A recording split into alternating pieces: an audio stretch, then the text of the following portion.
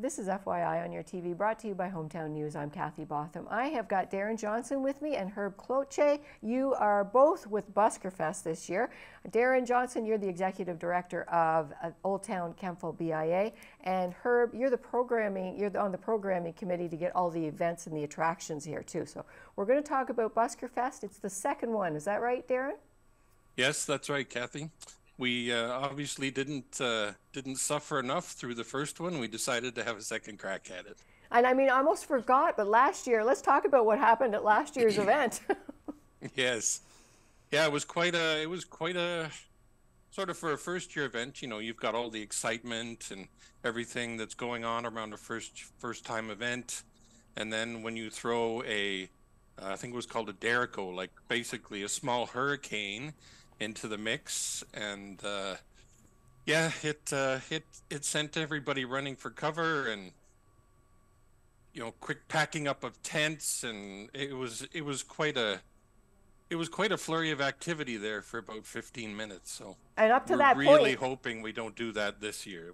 We're not going to have to repeat that this year. And up to that point, you were a very successful event. The streets were filled with people that came out to see the events and the vendors, and then all of a sudden, high winds. And it was actually very surprising in a sense that there were still people coming in. Like, even when the wind was picking up, there were still people arriving on site. Wow. So clearly people didn't hear what was going on, but yeah, real diehards for a Buskerfest. Yes, exactly. So let's talk about Buskerfest. Deron, talk about what it is. Okay. It's a free community event based in downtown Kemptville, organized by a group of foolish volunteers. And the original idea was built around how we're so fortunate in our community to have so many talented people that we decided, sort of as a small group, is how do we showcase these people and what they can do? Everything from artists to musicians and anybody who can do something extraordinary. How do we show the world what they have to offer? And then we decided to add some professional performers in there to sort of amp up that level of fun. So we're really excited to do the second one. And of course, we've got food trucks, some really cool food trucks coming in. So we're really excited about year two. All right, so maybe Herb, I'm going to put it over to you now too. You're the chair of the programming committee. You get to get the talent in here too. Where do you find these people, and what kind of talent do you have coming in? It's a great question, and we've been fortunate enough to work with some great people to help us in that regard, because putting on a Buskerfest is not something you do every day, so it's a learning process for us as well. And what we ended up doing was teaming up with Orbital Talent that organizes some of the international Buskerfests in Ottawa. And the president there, Brian, has been kind enough to come out and sit with our meetings and help us, as a group, select what we think our area would really like to see as far as professional buskers. So we have, I think we have this year 9 professional buskers coming.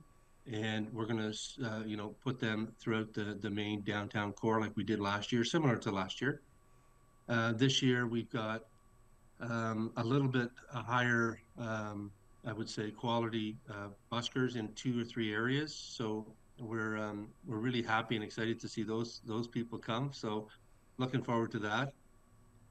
And then we just basically work with Orbital to make sure that everything is organized and scheduled so that everybody gets a chance to see it. And there's not a big waiting lineups for everybody. We'll have it organized in such a way that everyone will be able to see the acts they like at a timely fashion and have space and room, hopefully, to do that and have a lot of fun. And then we'll support that with some local programming as well, local buskers and local entertainment that we will offset throughout the downtown core to make the event that much more fuller, if that's a word, and make it give some of our local talent a chance to integrate with such a large volume of people. similar to what we had last year. I think, Deron probably has, more numbers as far as what we might expect this year, but I'm pretty sure that we'll see larger numbers than we did last year because it was really so successful. So that's some of the things. We're also going to have a community showcase area where we want to have some of the local organizations that do different events, whether that be, I know we're going to have some, tap dancers, and we're going to have some other community events happening at the showcase. We're also going to have a Kemptville's Got Talent. So we're going to try to make, something similar to that, where we're going to have whoever wants to come and show us their talents, we'll put them up on stage, and we'll video them. We'll get them, some exposure, and maybe give them a mock kind of judging, and have a little fun with it, and make some laughs for the community showcase area. I really like that element of it. The Kemptville's Got Talent. Like, we're having people come in from out of town to entertain us, but we do have some entertaining people in the North Grenville area as well too. So that stage alone is going to be a lot of fun. We're going to see young and old come out and probably surprise a lot of us.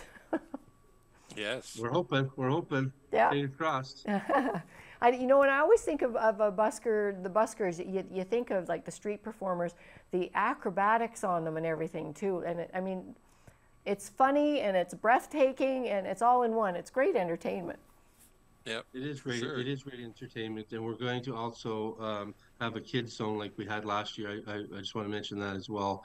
We're going to have bouncy castle. We've got some support from some of the local schools here to do some crafts. We're definitely going to have, a kids zone that should be fun with some games, some yard games, and we're going to support that with some food vendors in that area specific to families.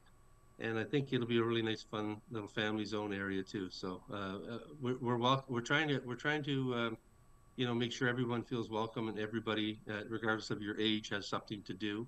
We have last year we brought in the Garrison 501, the Star Wars people that walk down the streets, and this year we're expanding on that to have not only the good side but the evil side. So we're trying to have some fun with that too. We're going to have some elements that we didn't have last year, and every year it's really festival organizers try to make it better each year. So we're no different. We're going to try to make it better this year, and a lot more interactive, and give people a lot of different areas to stay engaged and have fun with their families all day. And you're actually closing off Prescott Street, right, Deron? That's right, Kathy. It's such a beautiful street, right? With the heritage buildings and all the businesses. I must say, we have an attractive downtown. We're very fortunate in that. So when you take the opportunity to close the street, you sort of really highlight and showcase the street itself and sort of the built heritage of downtown. So we're very fortunate in that sense to have sort of this massive, like a showcase or stage area that we're not just showcasing the performers themselves, but we're also showcasing the buildings and the businesses and the downtown, sort of creating this idea that downtown is a destination for everyone. Absolutely. Now, in terms of parking too, you've got a shuttle going on? Yeah. Yep. We started this idea last year with Alliance Transport. So what we do is we're encouraging people to park at the North Grenville Municipal Center in their huge parking lot there, and we'll have signage directing people there. So park there, and we're going to have a shuttle running back and forth all day long from 10 a.m. to 6 p.m. So picking people up, bringing them down to the downtown, and then taking them back when they're finished. So we can't thank Chris enough for providing that service, because there isn't 6,000 parking spots in the downtown. So. They're great people to work with, for sure. Yes. And one thing about the Buskerfest too, it's interactive, like with children, with adults, and everybody. That most of the buskers, when they're performing, they're getting the people that are watching involved as well. You're right. I know that was something that Herb focused on specifically when it comes to the performers, is making sure that the performers have that connection or create that connection with people. So it's not just a case of, there's a performer, 300 meters away on a stage that you can't access. No, the performer is right in front of you and probably might even talk to you, might involve you in the act. So yes, that interactive portion is so important for our buskers, and people love it. Let's face it. Yes, they do. Yeah. They do, for sure. So again, it's Saturday, May 20th from 10 till 6, and it's on Prescott Street, and it's called Buskerfest. This year, we're going to pray for no rain and no hurricanes. We're going to have to include and everything that. else. And everything else. Everything We just else, sunny yes. skies, blue skies.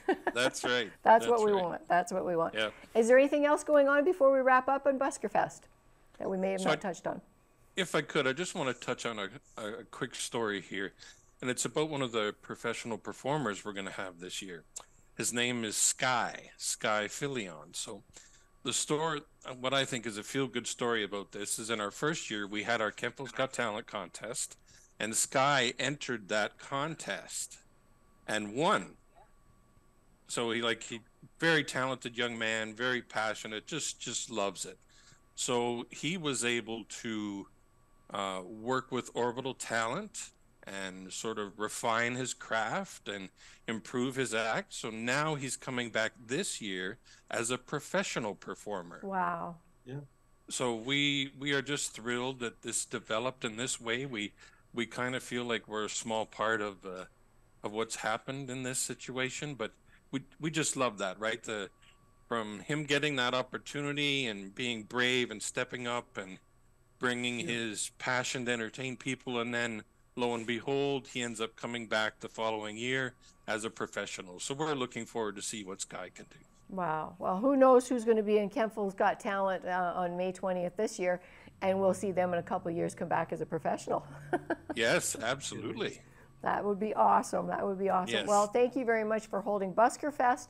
Again, it's Saturday, May 20th from 10 to 6 along Prescott Street. Lots going on, interactive fun, and it's going to be fun, and it's going to be entertaining. There's going to be food, everything you need to do to have a good day. Sunny skies. We're hoping for sunny skies. So thank you for joining us. Deron Johnston and Herb Cloutier, thank you very much for joining us, and thank you for organizing another Buskerfest in Kemptville. Thanks for having us, Kathy. Thanks, Kathy.